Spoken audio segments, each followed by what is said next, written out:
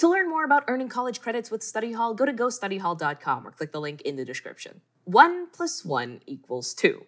Nothing could be simpler, right? Well, in the book Principia Mathematica, it took Alfred North Whitehead and Bertrand Russell 362 pages to confirm that, indeed, 1 and 1 do make 2. The actual goal wasn't proving grade school math. They were exploring the rich complexity of ideas hiding behind the simple quantities we use to describe the world. Because math goes well beyond just numbers. All around us are patterns involving shapes, relationships, processes, and events driven by intricate logic. Math is the tool we use to unpack that logic, from finding the reason you can't cross the 7 bridges of Königsberg just once, to understanding why it's impossible for all 7 people at a party to have exactly 3 other friends attending.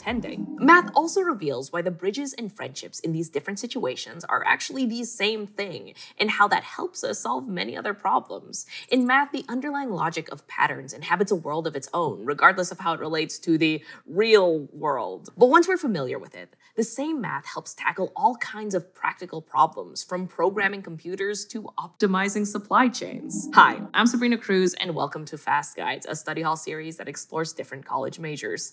Let's dive into mathematics degrees.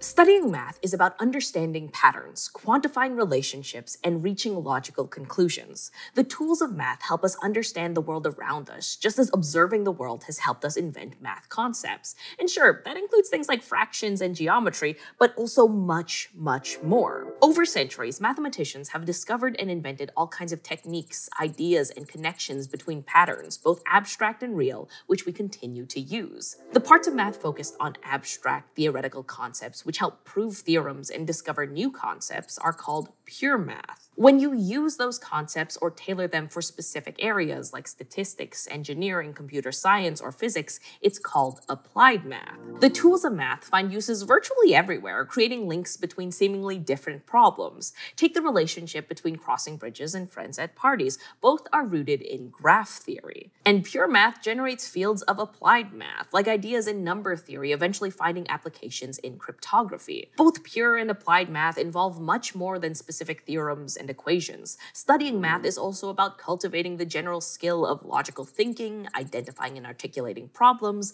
and creatively solving them. A math degree gives you the opportunity to pick up the core tools and concepts of math and hone your skills in using them for practical situations. And because math transfers well to other areas and real-world situations, your analytical and problem-solving skills will likely be in demand by a ton of employers. Better still, math has a future-proof quality to it, since it's always likely to find applications. We're still using the same geometrical concepts as the Babylonians 4,000 years later. Finance, engineering, technology, and science all rely on math, and mathematicians have made strategic leaps into all of these areas and more over the years. In fact, beyond pure and applied math, you might want to specialize in mathematical finance or a mathematics and physics program, since a math degree works so well in combination with other disciplines. Regardless, a majority of math degrees involve studying some core topics, which become the building blocks that support whatever mathematical career you choose to build. Pretty much all math majors study calculus to understand the mathematics of change and how functions describe the world around us. That ties in with another common course, analysis, which studies the properties of mathematical functions. Calculus and analysis lay the foundation for courses in differential equations, a part of calculus, along with complex variables, the fascinating world of imaginary numbers and functions that use them. Differential equations and complex variables are widely used in science and engineering. You'll also probably study some algebra, which looks at variables and equation solving in different contexts. There's linear algebra, which is all about solving linear equations that describe lines and using vectors and matrices to describe them. Linear algebra comes up in physics, economics, and engineering, and also comes in handy in geometry. There's also abstract algebra, which explores mathematical structures like sets and groups, which gives math a kind of language for rigorously constructing new concepts. These might form a whole new college course on their own, or appear in other courses. As well as those core topics, a lot of math degrees require some experience exposure to courses in computer programming, which math plays a huge role in. You might also study some of the most common applied math topics like probability and statistics. With the essentials under your belt, there's a whole wide world of math electives you might choose to explore. You might want to lose yourself in the patterns and primes of number theory, or get tangled in the brain-bending concepts of topology. However, it's important to know that lots of math electives rely on having taken very specific courses beforehand.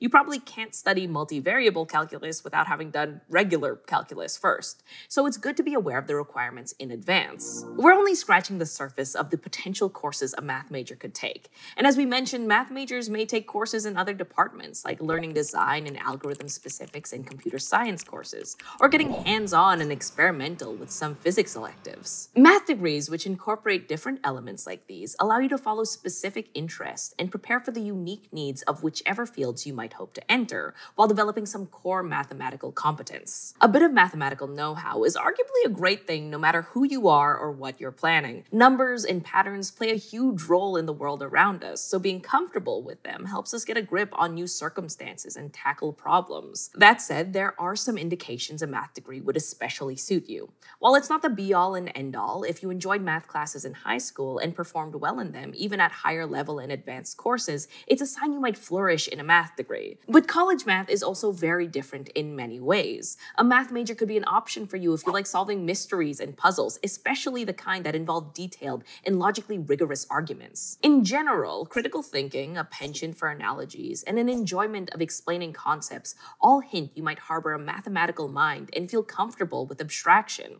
As well as the analytical side, the creative and descriptive elements of math are why Einstein called it the poetry of logical ideas. Or maybe you want to deeply and quantitatively understand complex systems like weather patterns or biological ecosystems. An attraction to uncovering patterns in nature or data to understand what makes the world tick all point towards a math or science major. But if you find more joy in jumping straight to answers by computing them, hate overanalyzing things, and switch off at the thought of diving into the specifics of why something works and all its little intricacies, math might not be the best fit. It's also important to know that it's normal for math majors to find that things are a little harder than expected coming from high school. Given that math degrees explore topics like calculus and algebra in even more depth, math majors can find their curriculum pretty challenging. Math majors in particular are prone to feeling anxious during their studies about how they're doing, and a lot of people decide to switch out to other majors, which might be a smart move. Finance, computer science, engineering, and science are all paths that build on the same kind of skills. But even in other STEM subjects, grappling with particular math topics might be a bit of a challenge. Students might be surprised that there's a lot more abstraction beyond the number crunching and formulas familiar in school. Like other STEM fields, math can be a difficult environment for underrepresented groups. That doesn't mean we can't do the work, but it can be hard to be the only one who looks like you in the room. And it's okay to feel like you're struggling or seek out support. Getting through a math degree means developing a solid sense of self-motivation. It involves consistently applying an organized, logical, and creative approach to the problems you encounter with dedication and persistence. But the reward for your efforts is becoming way better at applying those skills. All that practice applying critical and analytical thinking, problem solving, quantitative reasoning, and clear logical expression means that a math degree leaves you with plenty of options. If your math desires aren't satisfied after a bachelor's, you can consider a master's degree to explore new areas of mathematics, or specialize in an applied topic like data science, which might also give you a competitive edge in the job market. Or if math research really appeals to you, a doctoral program offers opportunities to forge new paths into unexplored regions of math. But most math majors head into careers in a whole variety of fields.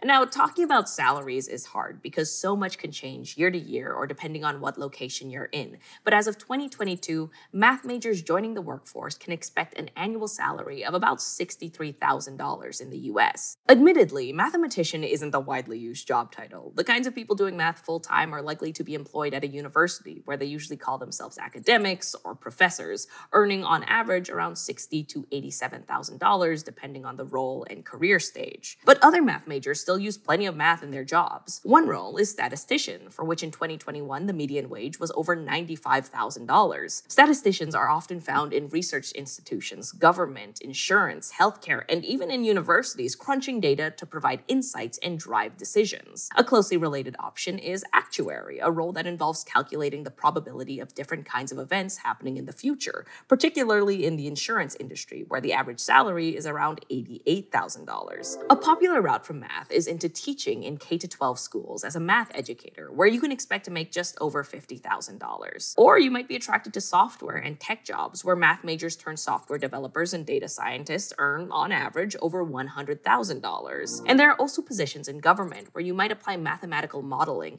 research, and statistical investigation, earning $110,000. So while there's no doubt that earning a math degree is a challenge, if math intrigues you and excites you, and you have the persistence to see it through, a degree can equip you with a lot of skills to navigate lots of potential paths. As well as the aesthetic joy that many math majors get while studying their courses, math opens up doors to support a whole range of careers and even navigate the quantitative challenges we encounter in daily life. If you want to investigate more degrees before you choose a major, check out our other videos in this playlist. To find out how to earn college credits with Study Hall, go to gostudyhall.com or click on the link here or in the description. And if you want to help us out, give this video a like and comment to let us know how you chose your degree or what you wish you'd known before you started your degree.